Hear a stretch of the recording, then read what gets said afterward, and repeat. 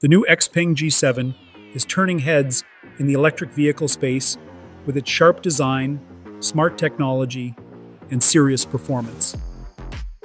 Sitting between the XPeng G6 and G9 in the lineup, the G7 offers a sleek fastback-style design and a roomy, tech-filled interior that feels like a premium lounge on wheels. But this is not just about looks. XPeng is calling it its first artificial intelligence car, and for good reason.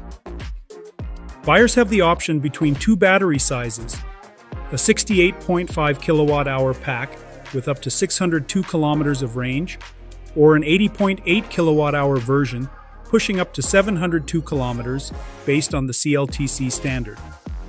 Both are powered by a rear-mounted 218 kilowatt motor and supported by an 800-volt electrical system for ultra-fast charging.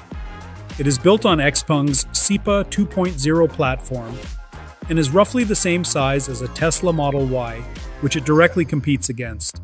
Where the G7 really stands out is its onboard tech. The Ultra trim features 3 proprietary XPeng Turing chips that deliver up to 2,250 trillion operations per second. That level of power enables Level 3 autonomous driving functions like advanced highway and urban navigation, and even automated parking, all without LiDAR sensors.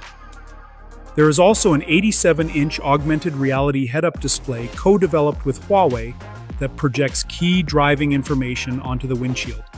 Inside, the cabin is upscale and quiet, with features like ventilated massaging seats, wood accents, a panoramic sunroof, and a 20-speaker audio system. At a starting price of around $32,400 in China, the XPeng G7 makes a serious case for itself in a rapidly growing segment.